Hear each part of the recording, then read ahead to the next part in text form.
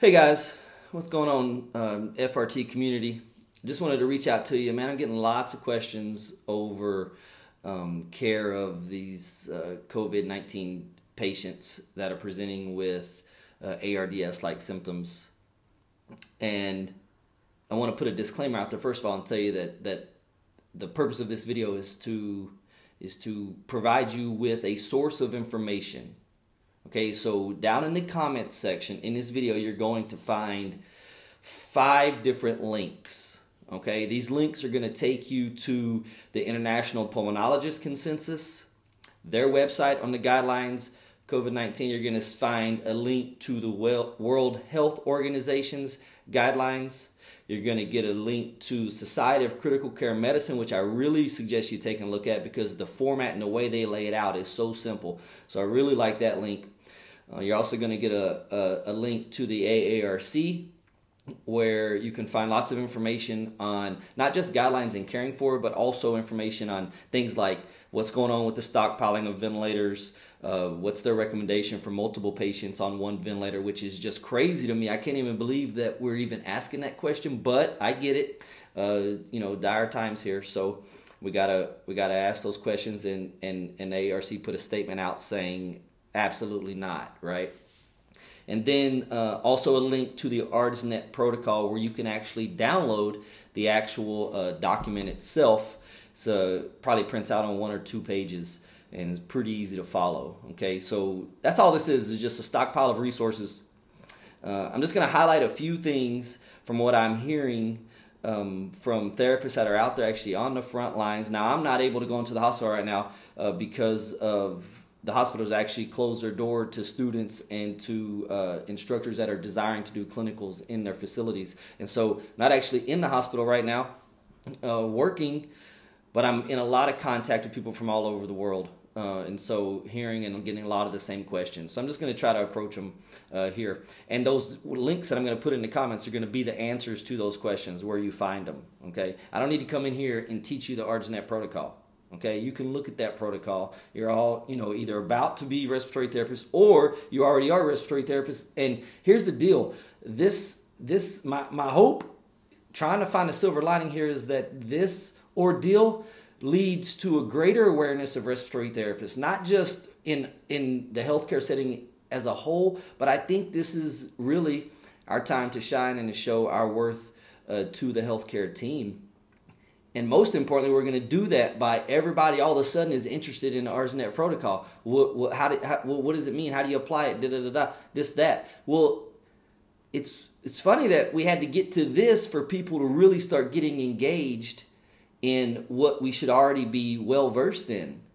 And so I hope this sparks everyone's interest in seeking out more knowledge and just to never stop learning. When you get the ARDSnet protocol down like the back of your hand, then learn something else, right? Apply it to driving pressure and apply it to, the P100 and all these different other elements that are often overlooked. Okay, so that's what I hope comes out of this. Now, let's get to the meat and potatoes of this. Ventilation, from a ventilation standpoint, first of all, what I'm hearing and what I'm seeing is that there's no need to prolong intubation. If the patient is definitely not getting better and you're seeing a decline, then get them intubated, get them on mechanical ventilation, and get this these therapeutic settings implemented earlier rather than later.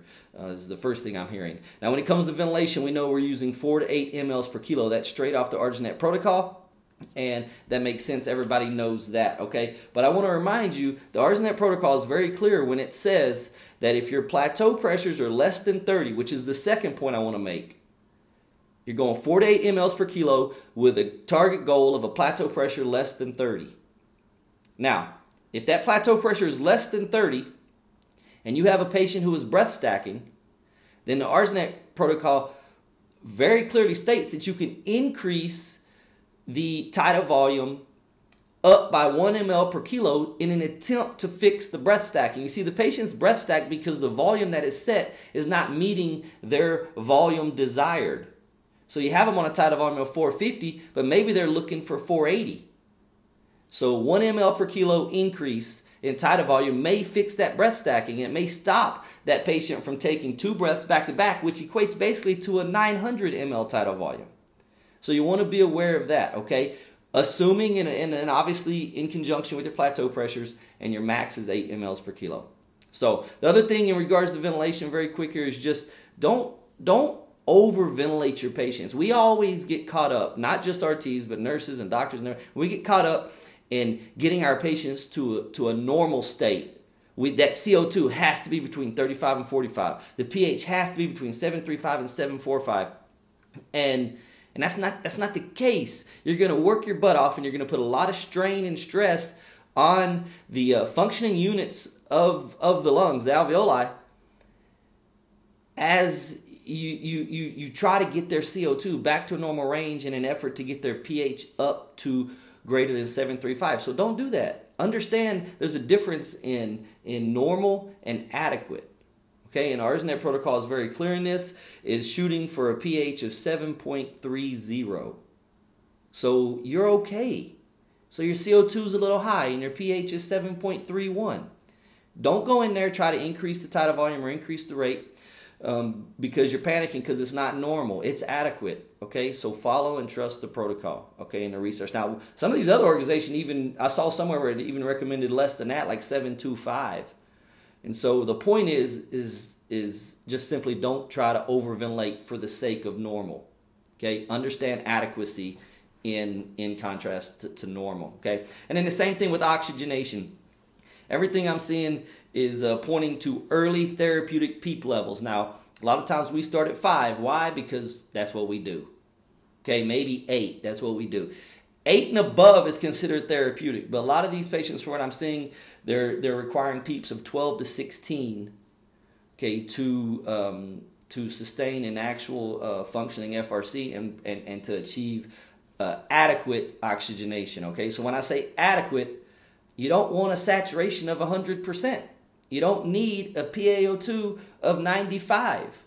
Okay, you're looking for SATs, and this also varies. Some documents you'll see between 92 and 96, and you'll see other documents where they're saying adequate oxygenation, is acceptable and adequate from 88% up to 94%. My point here is you're not having to achieve 98, 99, 100%. Okay, so be judicial with your FiO2s. Understand that the higher the FiO2 you're using, the more risk you're putting the patient at. More atelectasis due to nitrogen washout, especially when you get up to 90 and 100% FiO2 and you're sitting there on a PEEP of 8, right? That's obviously not probably the best settings for that patient. You can get that PEEP up, get your FiO2 down, you'll decrease your A to A difference, improve your PF ratio, and hopefully have better outcomes with your patients. Now, when you're talking about PEEP, everybody wants to know, well, how do I know when too much PEEP is too much PEEP? Well, the answer to that is you just have to watch and understand that PEEP, when it gets too high, will affect your cardiac output. And this manifests itself at the bedside by you monitoring blood pressure. So if you're increasing PEEP, or you're at a level of PEEP and you increase it further and your blood pressure goes down, then you need to ask yourself, is this too much PEEP? Did I just decrease venous return and cause a drop in my cardiac output, and maybe this PEEP is too high? Maybe 18 was okay, but 22 was too much. And so you need to dial it back so that you still have adequate blood pressure, and then you have to go back to your FiO2. Okay, so be aware of that when you're out there working with these PEEP levels and these higher PEEP levels. And this has nothing to do with right now. This is every single day respiratory therapy, right? So be aware of that.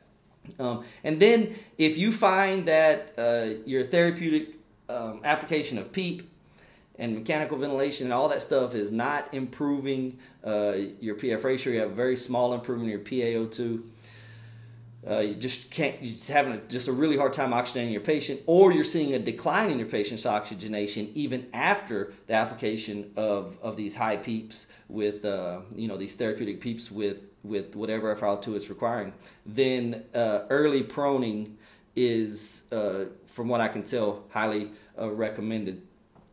And when I say early proning, I want you guys to understand this. I know they are limiting healthcare providers going in these rooms, rightfully so. Okay? But if there's talk about proning a patient, the guidelines are clear that an RT must be present. You have to understand that our role in this situation, when you're talking about taking a patient from the supine position and flipping them over, you are the airway expert that should be present, maintaining that airway. Do not put that burden on another healthcare provider who is not as skilled as you are in that area. Okay, so be present when the proning is happening. Last thing I want to touch on here is the question about the implementation of non-invasive therapies such as BiPAP, CPAP, Airvo, or high flow nasal cannula.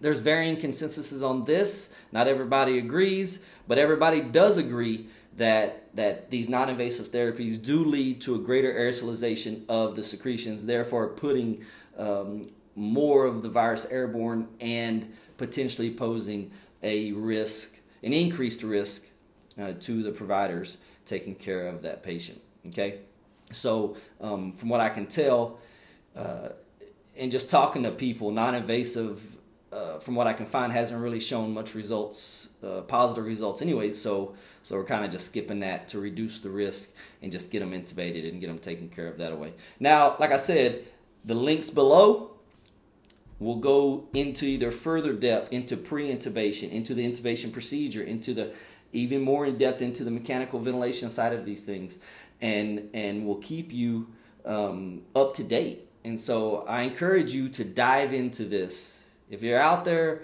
working and you're apprehensive and you're scared,